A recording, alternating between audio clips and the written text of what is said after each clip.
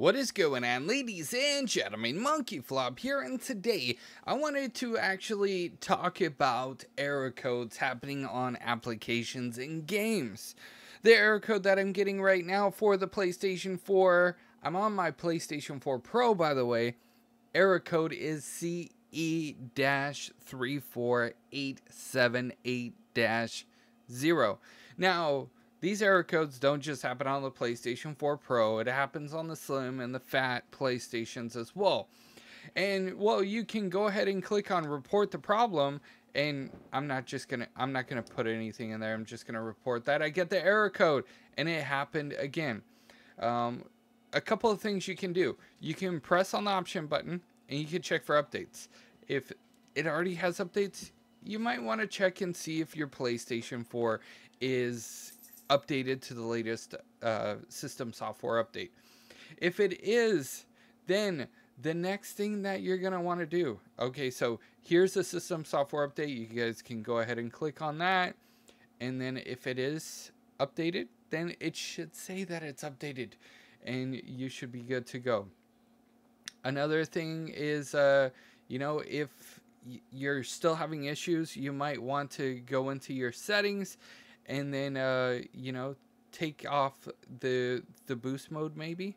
If you're on the PlayStation 4 Pro, that can help as well. If you guys are doing like super sampling, getting better graphics, that can be an issue too. So you might want to take off some of the high performance stuff if you're on the Pro.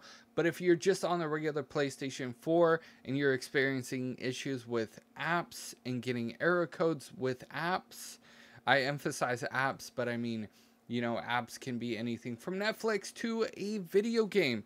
What you're going to want to do is, unfortunately for me, what I'm going to have to do for Titanfall 2 is I'm going to have to delete this bad boy. I'm going to have to delete it, and I'm going to have to re-download the thing. Luckily for me, my internet's not that bad, but for some of you other, some of my other peoples out there, it can be a drag. I mean, I know for me, it takes a while, but, for other people, it can take a little bit longer. So you'll just have to go back in, and you'll have to download it again. Madam Eve is playing all by herself, and I have to just sit here and wait for it to download all over again. But I hope this helped out. Like I said, if you're experiencing issues with any of the games and you're getting error codes, or if you're experiencing anything with any of the apps and you're getting the CE error codes, most likely, unfortunately, after you've done all the steps that I've already told you to do, making sure everything's updated, and then going in and making sure, if you're on the Pro, that you don't have boost mode on, because that can affect it. And then also super sampling, just make sure you have that turned off, because that can affect certain games too. Just make sure those are off. And then if you're still having issues, then like I said, you're going to have to go ahead and delete that game and re-download it. Well, if this helps you out at all, definitely let me know in the comment section below. I know sometimes I get frustrated, and these type of tutorials help me out.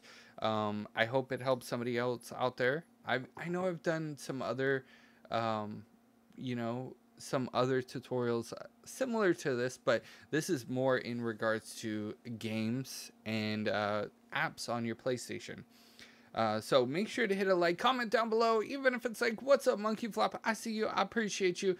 If you guys are new around here, hit that subscribe button, bell notification. That way you guys stay up to date on all of the latest PlayStation 4, PlayStation Plus news updates, all that good stuff. So, I keep you guys informed. I'll see you guys in the next news update. You guys are freaking awesome.